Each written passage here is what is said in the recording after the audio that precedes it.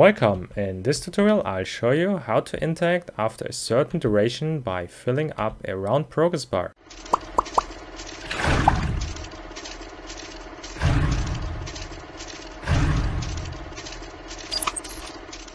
So let us start with the interaction widget. Open it and go to the graph. Here create a new function and call it set% and add an input. Set the type as float and also name it here %. Now you could go to the design tab, search for progress bar and add it here to the overlay, design it a bit, and just go back here and get the progress bar and set the percentage. Or you could watch my tutorial about radial progress bar, and then in my opinion you get a way more fitting progress bar filling up for an interaction system. So after you've done the tutorial, it will look like this. So just watch the tutorial. Even this function has the same name and input, so you will understand it really quick and can implement it really quickly. Then what I did here in design tab is adding an image here to the overlay. I'm just seeing there's a bit of padding we should remove, so it's like this. Very nice. So then let's go back to our interact trace actor component here. Now we're taking a look on what if our interact duration is bigger than 0. So here we're first now getting the focus on the action area, then get the parent actor, and from there we're getting the interaction widget graph.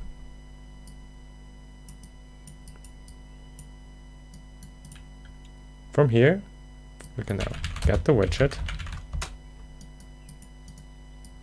cast to WB interaction. So casting to this widget here.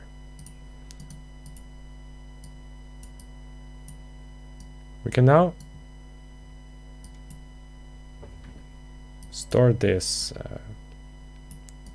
output here as in a variable, promote to variable, or just call it current interaction widget ref.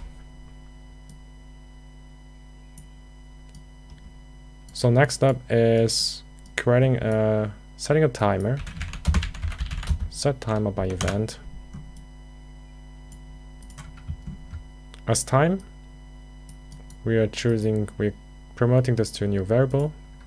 Call it update interaction interval. Just compile.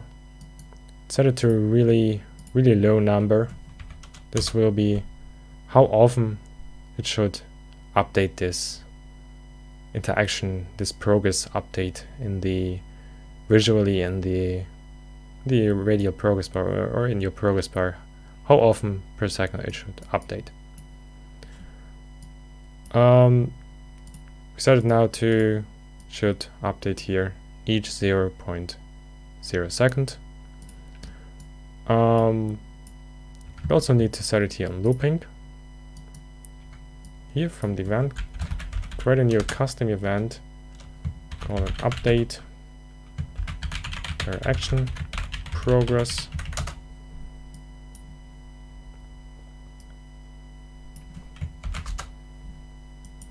So then we need another float variable where we are storing our progress. Just setting it here.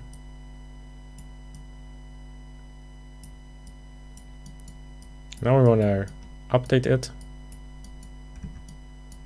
So increasing it each time we're running this event really quickly, like each 0.0 seconds. You can make it also a bit bigger number if you don't want to have that smooth and maybe save some performance or so, but this is really smooth and would mean like 100 times per second. So now we want to update this here, so increase it. We're taking the interaction progress,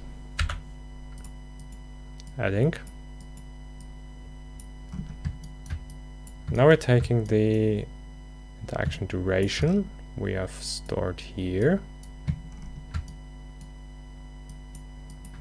and the divide,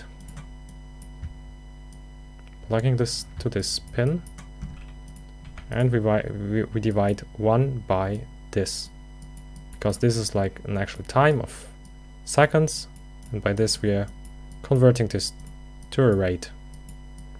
We need now to multiply it here with our update interaction interval. And we're just adding this to the interaction progress. So then we're getting our current interaction widget ref and running the function set percent. As percent, we're just taking here our progress, and then should not increase all the time. We want to check until it has reached its percentage of 1, and then when it's filled up fully, and then we're done interacting and want to interact. So we're taking here again our interaction progress and check if it's greater or equal 1.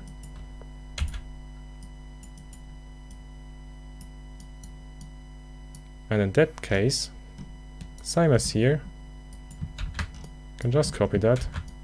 Want to interact on server. That's the one thing we want to do.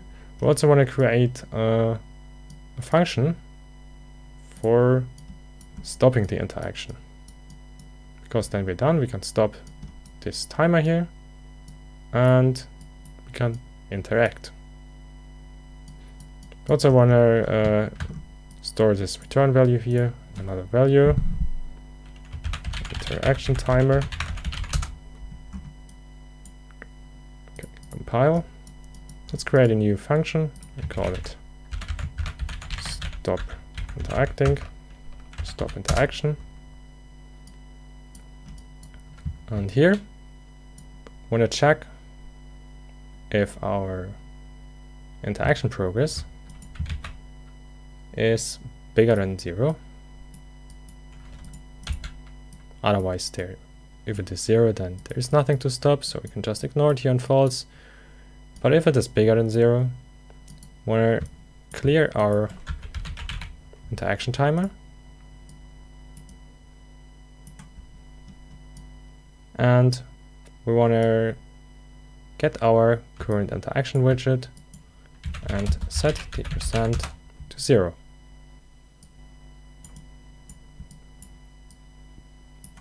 Then we also want to set our interaction progress on 0 and set the current interaction widget ref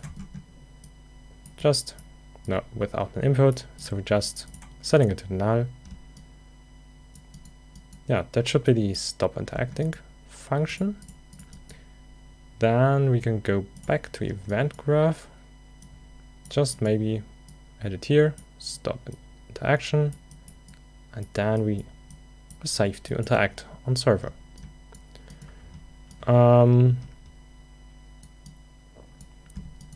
We also want to, if we are holding E, for example, like our interacting key, and then we stop holding it, we also want to stop interaction.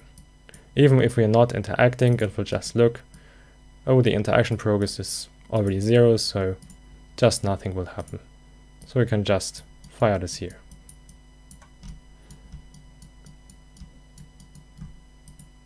Okay, so let's maybe go to our test actor and click here on the child actor, and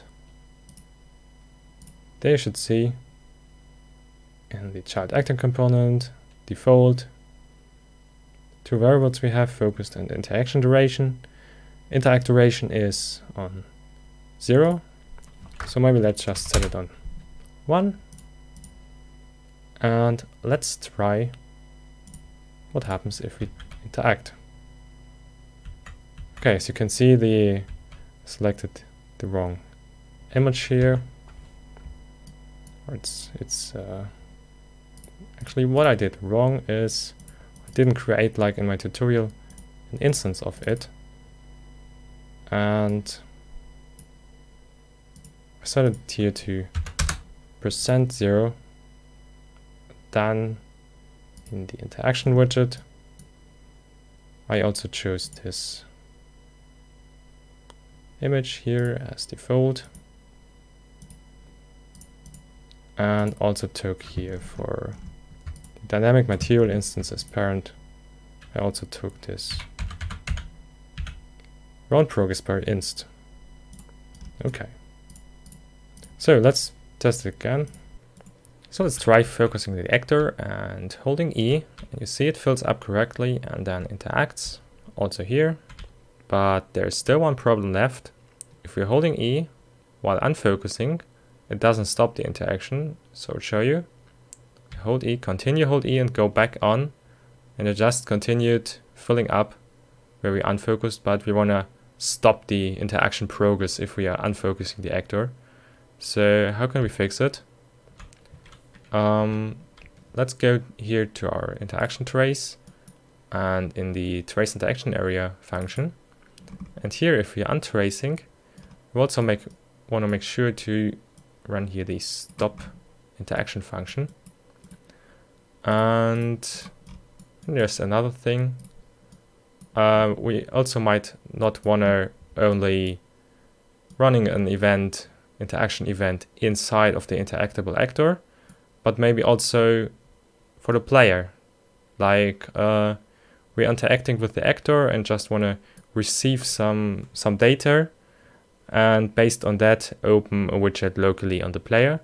So no interaction inside of the interactable actor, but for the player. So how can we do it? We can create here a new function, call it run event after interaction, and go back to the event graph. When here where we interact with the actor, we also want to run this function here, not only here but also here, these two spots. So let's open this function, and here we want to get our focus interaction area, get the parent actor,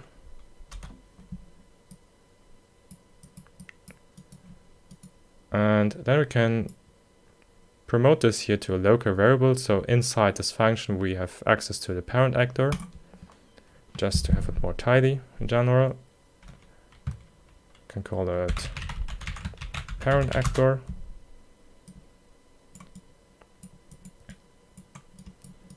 Now based on that we can here get the class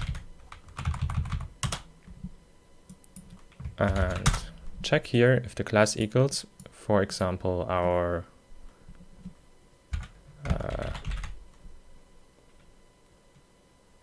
BP test interaction actor.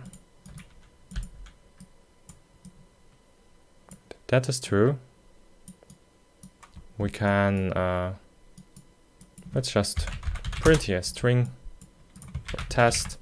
But as I said, at the same place we could also, for example, opening a widget and then getting here again the parent actor, and I don't know, get some data that is relevant for the widget or so, stuff like that, and execute it in here.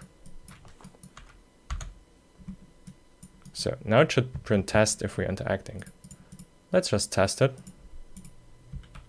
We're interacting. And you see on the top, it printed test.